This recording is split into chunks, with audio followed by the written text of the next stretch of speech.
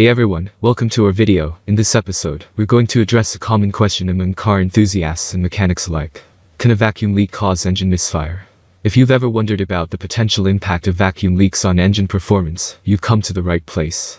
Let's dive right in. Please check the description link, I will provide detailed information. Before we explore the connection between vacuum leaks and misfires, let's understand what a vacuum leak is. A vacuum leak refers to an unintended or unwanted opening in the vacuum system of an engine.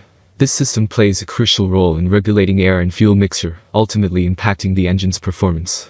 Now, when it comes to engine misfires, they occur when the air-fuel mixture fails to ignite properly in one or more cylinders. Misfires can lead to a rough-running engine, loss of power, and even damage to various engine components. But can vacuum leaks be the culprit behind these misfires? Let's find out. Vacuum leaks can indeed contribute to engine misfires.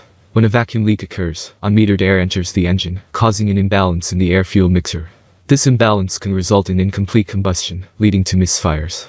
As the leak allows excess air into the system, the fuel-to-air ratio becomes skewed, negatively affecting engine performance. There are several potential causes of vacuum leaks, including deteriorated hoses, loose fittings, faulty intake manifold gaskets, or even a cracked throttle body. These leaks can occur anywhere in the vacuum system, from the intake manifold to the various vacuum hoses and connections. Diagnosing a vacuum leak can sometimes be challenging, as the source of the leak may not always be obvious. However, there are a few common symptoms that can indicate the presence of a vacuum leak. These include a rough idle hissing sounds from the engine bay, decreased fuel efficiency, or even illuminated check engine lights. That's all from my end. I make helpful videos daily, so do subscribe to my channel.